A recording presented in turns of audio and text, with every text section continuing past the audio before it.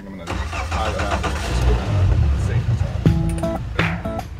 Yeah, there's a superstition amongst a lot of fishermen that bananas are bad for a fishing day, and it's a superstition amongst some sea turtle biologists, including myself, that we disallow, prevent, prohibit anyone from coming on the boat and bringing a banana.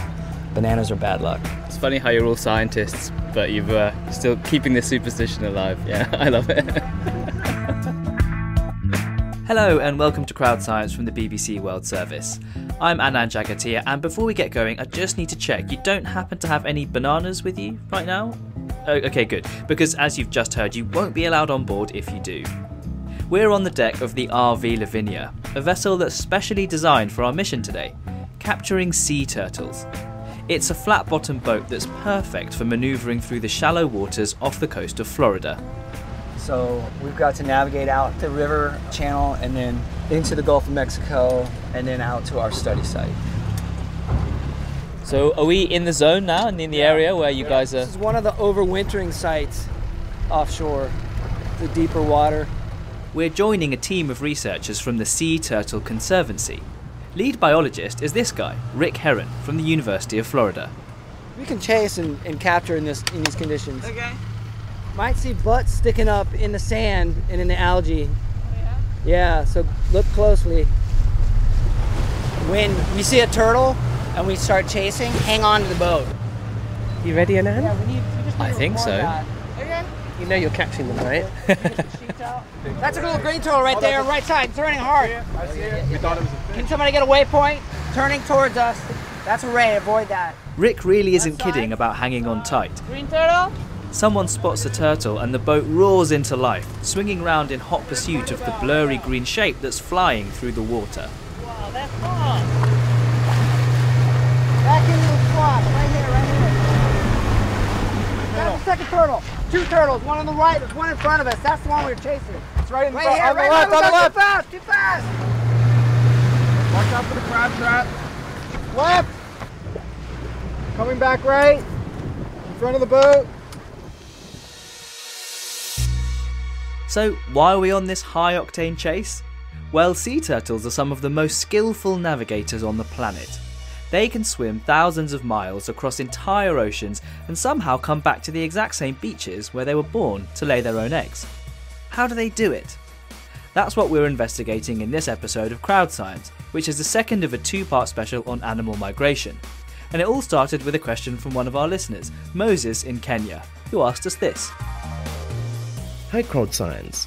My question is, how are long-distance migrating birds like the Arctic tern able to navigate vast oceans and distances in flight?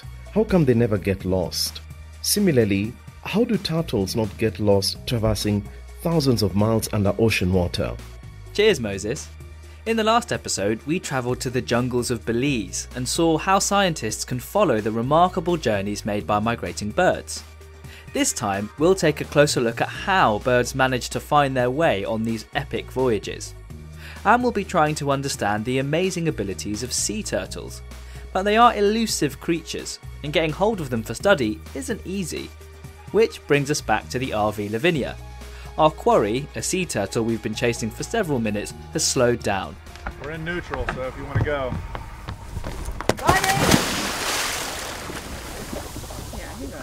Got it! Yay! Wait, boy.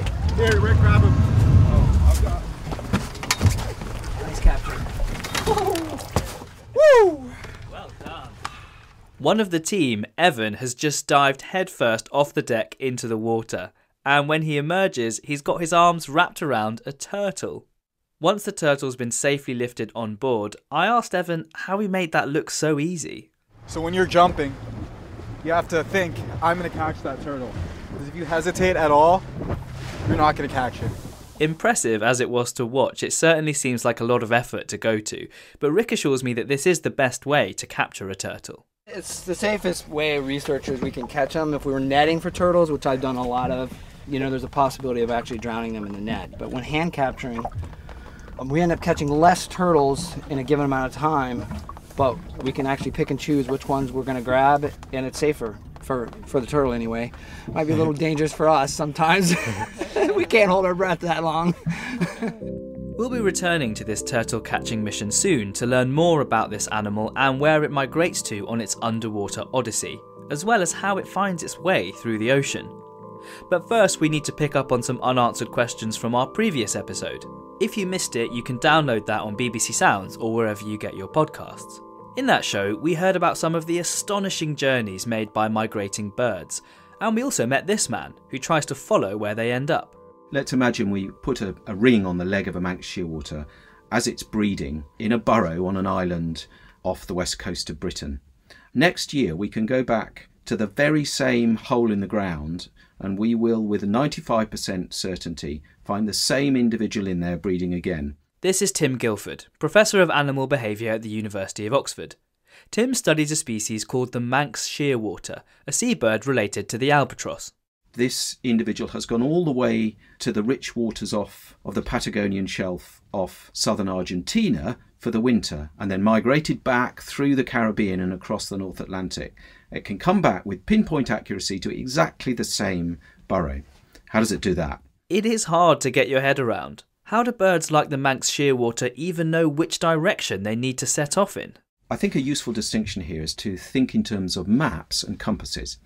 If we think about what a compass does, this is a device, a mechanism that allows you or an animal to fly in a set direction over very long distances without actually needing to know your location all the time. And the compass is really extremely important in our explanations of bird migration. So what kind of compasses are available?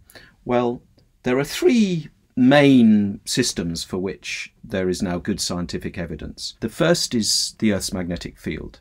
There are lots of experiments now which demonstrate that if you manipulate the orientation of the magnetic field in which a bird is sitting or hopping inside a cage, then it will predictably change the direction in which it hops, at least during the migration period. This is part of the internal drive to migrate, and it has a directional component. We'll be hearing more about the magnetic sense later in the show, but Tim also told me about other ways they can orient themselves. Many small birds migrate at night, and they make use of the stars to give them a set compass direction with which to achieve their migration. Polaris, or the North Star, appears to be fixed in the night sky while the other stars rotate around it, so it's a very useful reference point which birds can learn to use. If you rear them in a planetarium in which the sky is artificially rotating around a different star than the North Star, then they will orient with respect to that new star. And this allows them to identify the directional information from the starry sky. So that's the night sky and the Earth's magnetic field. But of course, many birds are moving during the day, and there is a really prominent compass cue available during the day, and that's the sun. And almost every animal that's been tested scientifically is shown to use the sun to orient under one condition or other. There are kind of a few different examples of compass-based navigation that different birds might have, which kind of tells you that you can go in a certain direction, but doesn't really tell you what your location is. You can do an awful lot with a compass, and we think that compass systems are really central to solving the problem of that first migration to your first overwintering site in a great range of species. But it won't get you back anywhere with pinpoint accuracy unless you know exactly where you are. And for that, you need something more than a compass. You need some kind of map system which allows you to know which direction you have to take to get to your precise target. So what might a map system like this be based on? Well, lots of experiments to work this out have been done in homing pigeons, which famously can find their way back home from places they've never been to before. Most of this work points towards atmospheric odours, smells, being the primary source of sensory information for that map sense, at least over distances of tens or maybe a few hundreds of kilometres. But again, when you get very close, we think that visual landmark cues are probably the primary sensory cues used by birds in that final kind of accurate stage of navigation. So birds use different cues from their surroundings, stars, smells, sights and magnetism, to either build up a kind of map of where they are or to get a fix on the direction that they're travelling. Birds are likely born with at least some instructions about how to use these cues, but also appear to learn directions over their lives. As well as being fascinating in its own right, understanding how birds migrate is really important for conservation. In the last episode, we heard how some 40% of bird species globally are declining. And if human activity interferes with those stars, smells and sights that migratory birds rely on, then their journeys become even more precarious. And things are even worse for sea turtles. Every species is threatened or endangered, but protecting them is tricky because they travel so far and live in so many places. Nevertheless, that's what the Sea Turtle Conservancy is all about. We're a non-profit organization that was founded in 1959 in Florida. Actually, the first organization in the world created specifically to study and protect sea turtles. This is David Godfrey, the captain who was so skillfully steering us earlier. He's also the organisation's executive director. Well, sea turtles are very highly migratory, which is one of the reasons they're important indicators of the health of the world's oceans and coastal systems. They are born on land. As hatchlings, they circle around the Atlantic, at least in this part of the world. There may be thousands of miles involved in that particular leg of their migration. And then they take up residency near shore and spend, perhaps a decade or more in a place like this, where we're at now in Crystal River, Florida. And then they travel perhaps several hundred miles to an adult foraging site and take up residency there for another period of years. And then after that, every several years, every 2 or 3 years, they make these regular migrations back and forth from their adult foraging sites to their nesting sites. And throughout that process, they're almost constantly on the move. And it is that movement that we're studying here and learning about so that we can protect them wherever they are. It's one of the things we're trying to figure out is what do they do once they get to that almost adult stage? When do they leave? And how do they travel? Where are they headed?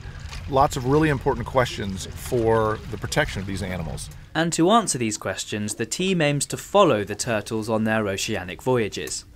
It's been a busy day on the water and there are now 3 beautiful turtles peacefully resting on the deck of the boat, waiting to be examined by biologist Rick Heron.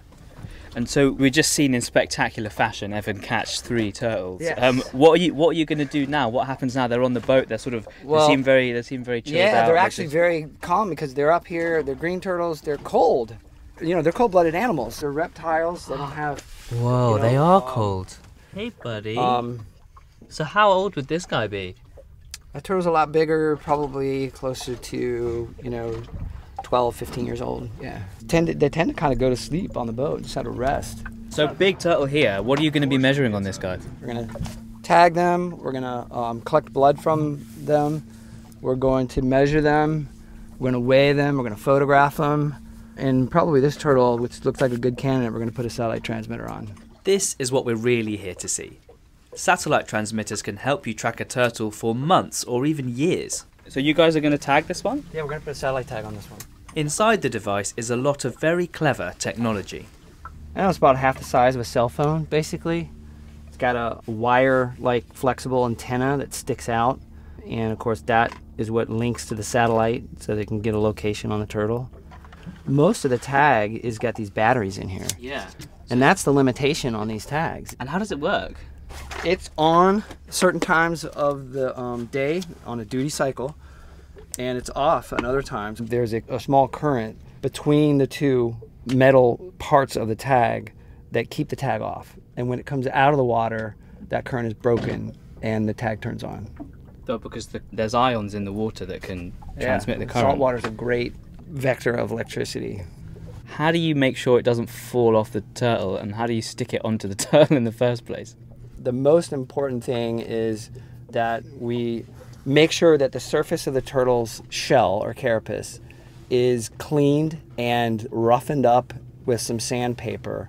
And when we put the transmitter down, it is attached using epoxy resin or polyester resin to keep the transmitter attached to the shell of the animal. So we want to get at least 6 months to a year out of these attachments.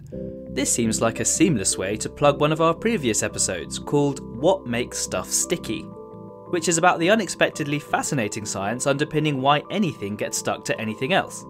You can find that and all our past shows on BBC Sounds. But back to this episode. Before we can stick a tracker on this marvellous specimen, there's work to do. Would you like to do some cleaning on the turtle to get it worked up? Yeah, I'd love to. All right. Cool. So what do I need to do first? You need to grab a brush. This one? Yeah, that one. Okay, so just... It's a little wet, so you can dip it in the salt water. Yeah, cool. And you see this turtle's got some silt on it. Yeah. A little massage for you. It's not a manicure, it's a shellicure. Way. Get off. Overboard. Walk the plank. You can put your back into it. Oh, I can I? Yeah. Thanks. And what is the shell actually made from? Well, underneath is bone, but this is made out of keratin. Same thing your fingernail's made out of. Yeah, they blend right in with the background of the seagrass. This is the sandpaper, trying to rough up the surface of the shell. A slightly rough surface makes for better adhesion. Rick then builds up several layers of a special resin in the middle of the shell which provides a base. And once they're all dried, it's time to attach the tracker.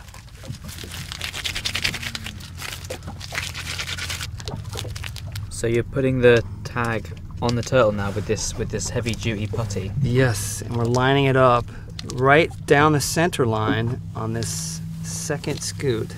The putty is the base. See, the turtle's carapace has a curvature to it, so the putty acts like a nice little platform. Now it's a matter of drying. You're listening to CrowdScience from the BBC World Service, where we're exploring the science of animal navigation. And I've got some pretty exciting news. CrowdScience has been given the prestigious honour of naming this majestic creature. We've decided to call it BB the sea turtle, because this is the BBC after all.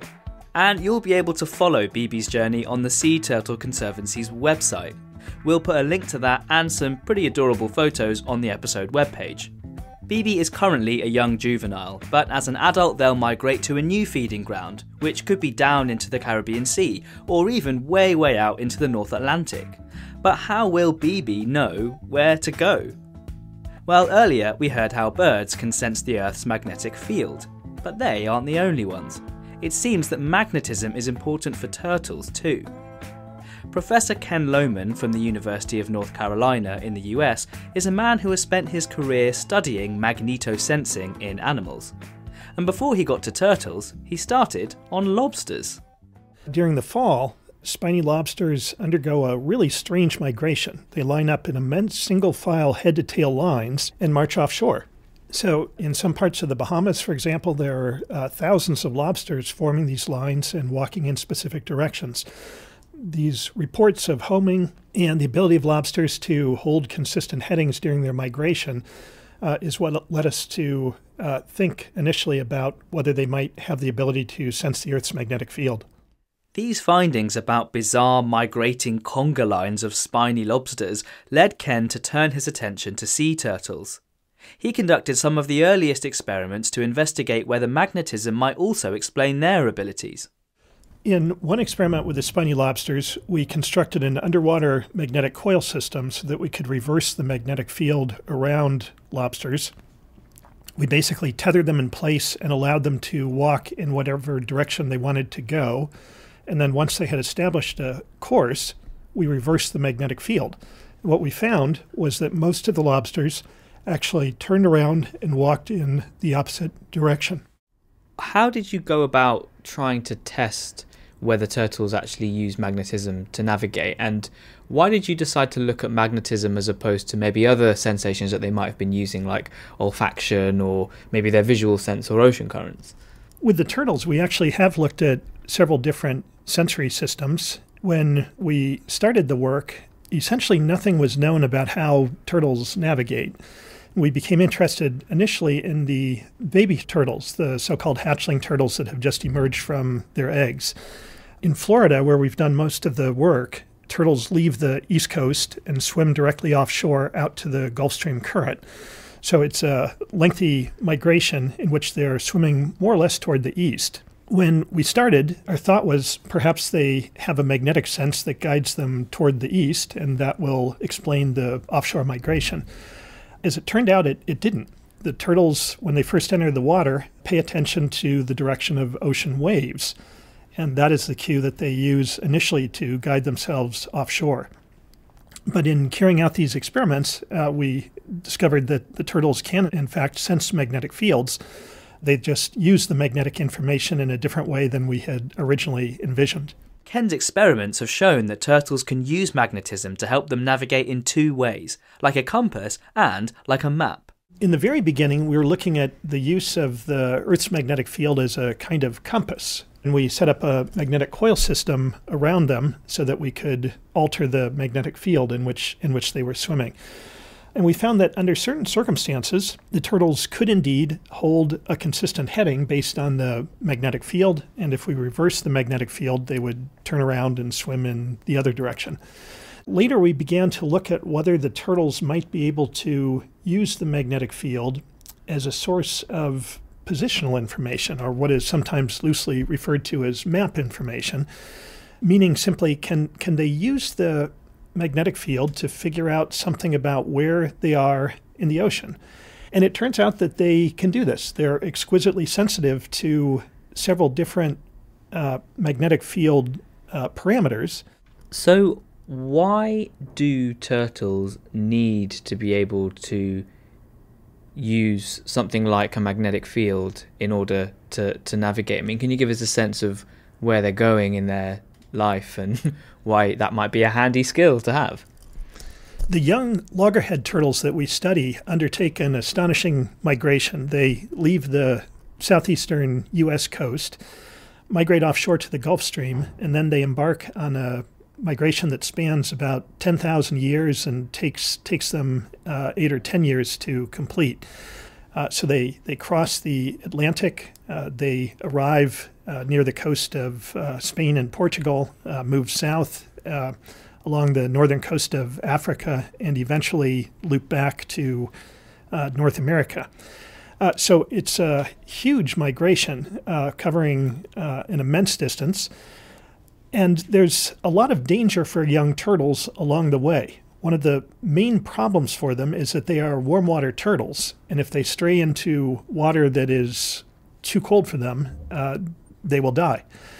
So one function of their magnetic sense seems to be to, in essence, notify them that they are getting too far north so that they can adjust their swimming direction and remain within the warm water system.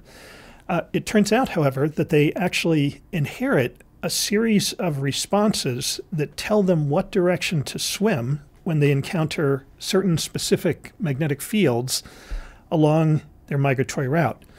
So the turtles seem to actually inherit instructions that tell them how to complete this 10,000-mile migration, despite the fact that they've never been in the ocean before. So right from the moment they're born, these turtles need to be able to navigate accurately. It's quite literally a matter of life and death. Baby turtles don't have hard shells yet, and sadly they make tasty snacks for predators. After hatching, they use moonlight to scuttle down to the water. Then they use wave direction to head out into open water. And over the next 10 years, they complete a huge loop through the ocean, taking refuge in seaweed and getting big enough to fend for themselves. According to Ken's experiments, at this stage in their lives, turtles instinctively respond to the different magnetic fields they hit along the way by swimming in different directions, and this helps to keep them on course. But as they get older, it seems turtles can do something much more sophisticated. They can learn the magnetic signature or address of different locations, like feeding sites. And that's what Ken's lab is currently investigating. One of his colleagues, Kayla Goforth, is running experiments to try and figure out how this might work. I'm really interested in how sea turtles relocate their foraging grounds. They show really strong fidelity to their feeding sites, and they go back to the same one every year after making a lengthy migration. And so the hypothesis we had is that sea turtles may learn the magnetic field that's associated with a feeding site. And so to see if they can do this, the turtles are essentially trained to learn a specific magnetic field, and they're fed only in one specific magnetic field every other day for about 2 months. And what we're going to test today is whether or not the turtle is responding to that magnetic field and whether it learned it. Can you show us the setup? Yes. So we have a magnetic coil system, and a magnetic coil system is really just a big frame. Oftentimes that's constructed out of wood, and we wrap wire around it, and when you run a current through the wires, that creates a magnetic field inside the coil. And we can control the magnetic field we're producing by changing the amount of current that we're running through the wires. So we put the turtle into the magnetic coil, and it gets given the magnetic field that it's been fed in. Using this setup, Kayla can manipulate the magnetic field inside the coil, which you can see if you put a compass inside. When you put a compass inside, we can actually see the compass change directions, and the turtle would be able to experience that change as well. You can see our red arrow for north is pointed approximately this way. And if we put it inside the coil, oh wow, it completely flips. Yeah. So we change north to actually be what west would be. Okay. Wow, okay. It seems turtles can sense two different elements of a magnetic field: the intensity of the field and the angle it makes with the Earth. Different locations on the planet will have a unique combination of this angle and intensity, and so the turtles can use them as magnetic coordinates, a bit like latitude and longitude. Kayla is testing whether turtles can associate food with a specific set of these coordinates, just like they might do in the wild.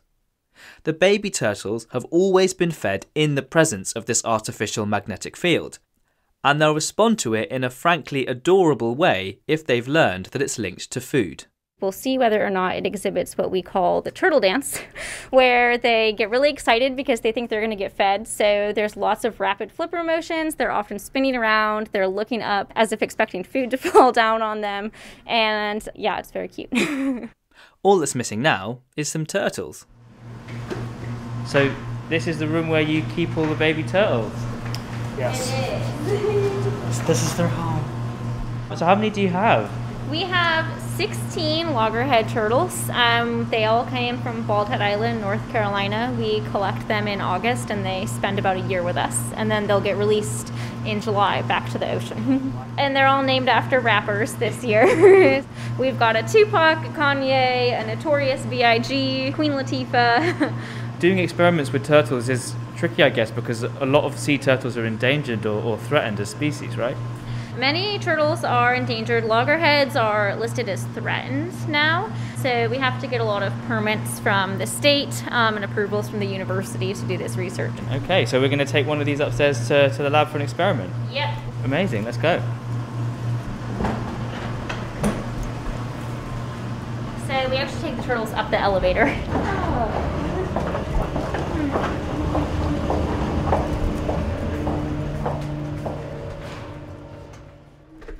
So this box has got the subject of today's experiment inside, and the name of this turtle is the Notorious B.I.G. It is the Notorious B.I.G. Okay. It is a loggerhead turtle, and he's about 8 months old. He's going to be our test subject today. Oh my god. Biggie is so cute. Amazing. Okay, cool. Well, yeah, we won't hold you up too long. Just nice to meet you, Biggie. So you're going to go, you've got to clamber into the coil. Yep.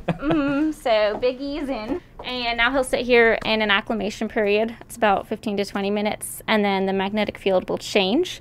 And we'll see if he responds to it by turtle dancing. Notorious B.I.G., the baby turtle, that's a phrase I'd never thought I'd say, is placed inside a bucket of water inside the magnetic coil. And we wait for the field to change.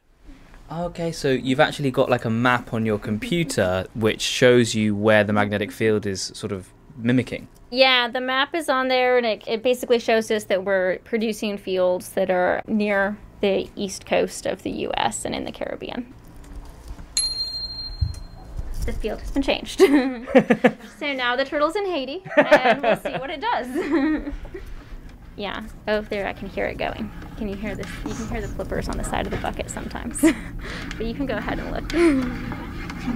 So what you can just about hear is the sound of Biggie Smalls, the turtle, swimming up against the edges of the bucket, kind of wiggling its front flippers, bringing its head above the surface in a little turtle dance because it's hungry, hoping that some food's going to come down because that's what's happened in the past. Yeah.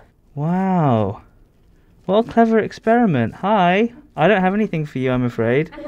It's just these mean experimenters playing tricks on you. I mean, that is just sickeningly cute, isn't it? I need to leave immediately. So it does look like Biggie the turtle can recognise the magnetic signature of a location that's linked to food. This research is helping to fill in the gaps about how sea turtle navigation might work in the wild. For a long time, we've known that they can navigate using Earth's magnetic field, and they do it kind of with a magnetic map that allows them to identify locations. But a really big part of that idea of using a map is that they can learn magnetic fields or learn that specific magnetic coordinates are associated with something. And until now, we didn't really have any actual evidence of that, but the initial results from this are supporting that that is likely the case. And then I guess one of the big questions is, how are they sensing the Earth's magnetic field? Is that something that we know? That's something that everybody in this field really wants to know. There are 3 major hypotheses for how they might do it. So the first of these is called the biogenic magnetite hypothesis, and this suggests that there could be small particles of magnetite, which is basically like a small mineral. It's like a tiny magnet in their brains. And this magnet might be attached to like a receptor, and it would stretch or bend that receptor when it experiences a change in Earth's magnetic field. The second hypothesis is chemical magnetoreception, and this suggests that there are complex chemical reactions that provide animals with a magnetic sense, and those reactions are influenced by Earth's magnetic field. And then the third hypothesis is electromagnetic induction. And so that is when an electrically conductive object, like a little circuit, if it moves through a magnetic field, a voltage is induced across it, and the strength of that voltage depends on the strength of the magnetic field. So something that could function as that circuit in an animal are the semicircular canals. In the ear? Yep, in the ear. Yep, they're fluid-filled, and fluid is conductive. So 3 different theories for how turtles might sense the Earth's magnetic field. Magnetic particles, chemical reactions, or organs that work like electric circuits. Researchers don't yet know which one of these is the case, let alone how it might lead to nerve impulses or how those signals are then interpreted by the brain, although there is a lot of work happening in this area. But there has been a lot more progress on the way magnetic senses might work in other animals, such as birds. And for some scientists, trying to figure out this mystery has been a bit of a lifelong quest. I was interested in birds and animals since I was 10 years old, and as a teenager I ran around with a 1 kilo heavy mobile phone, and I was called any time a rare bird was seen anywhere in Denmark, and I tried to go and see it. And at some stage I started to wonder what went wrong in that bird's head when a bird from Mongolia turned up in Denmark, so that was kind of the beginning. This is Henrik Muritzen from Oldenburg University in Germany. He's been studying bird navigation for decades and, together with a British chemist, testing out one of the theories that Kayla just mentioned, that it's to do with complex chemical reactions. Basically, it suggests that a molecule absorbs light. This light is used to move an electron within the molecule, and then you get 2 unpaired electrons, and magnetic fields can influence these electrons, and in this way birds could in principle sense the Earth's magnetic field. It's quite complicated science, but a simplified version is that electrons normally like to be in pairs. Unpaired electrons are known as radicals. The theory goes that there could be a molecule which produces not 1 but 2 radicals when it absorbs light. And importantly, this pair of radicals can be influenced by a magnetic field, and the bird could use this to sense magnetism. And because it's based on a light-sensitive molecule, this could even be tied to the bird's visual system. In theory, could it mean that the birds could see the magnetic field, that it would be kind of in the same way that their visual system can help them to see light, that they'd also be able to see the magnetic field? Yeah, the consequence is that birds would see the magnetic field. To them, it would be a visual impression. The mechanism would be different than other types of vision, but it would be processed in a visual brain region, and therefore to the bird it would be kind of a visual image. So maybe birds have an extra layer of vision on top of brightness and colour and UV so that they can literally see the Earth's magnetic field. Now we should say that researchers are far from proving this is how it happens, and there are other theories out there, but it's a fascinating idea. Henrik has been exploring the molecules that could be the key to this mechanism, called cryptochromes. Well, there are about 6 different cryptochromes in birds, but there's only one so far where we have demonstrated that it has a critical building block called flavin, which is the building block that absorbs the light. That one has only been proven in one that's called cryptochrome 4a, and in that particular molecule, when light is absorbed, you get these radical pairs formed, and the cryptochrome 4 is only located in the retina, in the outer segments of photoreceptor cells. These are basically the cells in the eye that absorbs light on a daily basis. So cryptochrome 4 sounds like it could be quite a promising candidate. What kinds of tests have you been doing in the lab to kind of see whether this could be playing a role? We got the DNA sequence out from a bird, and then we took this DNA sequence and put it into a cell culture, so into an E. coli cell culture. And we asked now these bacterial cells to make the cryptochrome 4 from the migratory bird. And then we succeeded in doing that. And then we then had the molecule in our hands for the first time. And then we basically sent these molecules to Oxford University in the UK, where we have very good colleagues in the chemistry departments who have unique spectroscopy. That's basically ways to study this molecule, and they could show that indeed, when light is shone on this molecule, it generates radical pairs, and these radical pairs, their formation is magnetic field dependent.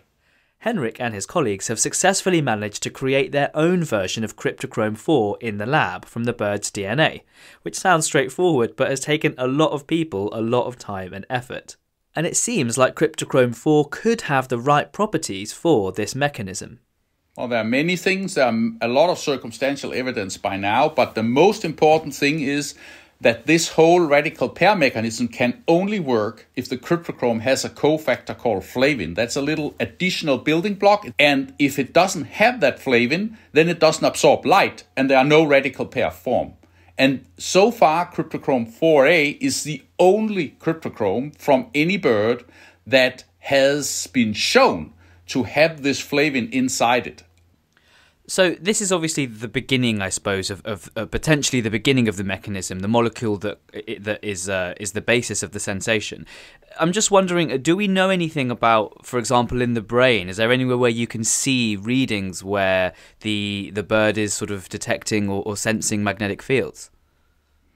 Well, I mean, these molecules are in the eye, so it needs to sit where light comes in. So it sits in these so-called photoreceptor cells in the eye. Then they are processed in neurons in the eye, and then this information is sent to the brain via the optic nerve, and we could show that there is a particular part of the bird's forebrain called cluster N, that this area is highly active when birds perform magnetic compass orientation. And if you now do a behavioral experiment in which you make this brain area dysfunctional, then the birds can't use their magnetic compass anymore, but they can use their sun compass and their star compass without any problems. So it sounds like there's lots of evidence, lots of pieces of the puzzle that point towards cryptochrome 4 as being the basis of this sense in birds. What do you think are sort of the next stages? Like, what kinds of experiments or what things would you need to show to be able to say, aha, we know now that it is this molecule? Well, it would be lovely if we could knock it out so that, in mice, it's very easy nowadays to knock out a specific protein so that the mouse doesn't have a specific protein. That's a lot more complicated than a night migratory songbird because we can't breed them in captivity. But if you could make a bird, or you could influence a bird so that it wouldn't have any cryptochrome 4 in its eye, that would be quite interesting to test its navigational capabilities. Yeah, that sounds like the next step. But is that something that might be possible in the future? We are working on it since quite a while. That's very exciting. I mean, is it quite an interesting time to be working in this field? Like, what do you think the childhood version of yourself who was wandering around Denmark with this huge mobile phone, what do you think he would have said to the research that you're doing now? He would definitely never have believed that I would have been having to understand something about quantum mechanics and that I would actually be looking at single electrons jumping inside a molecule, and based on how those electrons jump, I would be able to gain additional understanding about how birds find their ways. If you had told me that 30 years ago, I would have said no way. I would never get there. Henrik's research shows just how many mysteries there are still to unravel when it comes to the science of animal navigation. Back in the time of the ancient Greeks, Aristotle's explanation of where birds went for the winter was that some species magically transformed into others. But is the truth really any less incredible? We know that animals use everything from sights and smells to the stars and the sun, as well as magnetic fields, to figure out where they are and which direction they're heading. And scientists around the world are tracking these animals with bands, transmitters, and even DNA to build maps and spot trends. And this knowledge is more crucial today than ever, as the climate crisis and habitat destruction continues to encroach on the natural world, changing the landscapes these species have relied on for thousands of years. But our journey on this show has come to an end, so it's time to say thanks once again to Moses for your brilliant question. And bon voyage to Bibi the sea turtle. So we've got the tag on, painstakingly applied. Hopefully that she gives us lots of information on where she's going. Right, should we do it? You ready, Rick? Yeah, you ready? All right. I'm going to get a look at that water. Yep. And she's ready to go herself.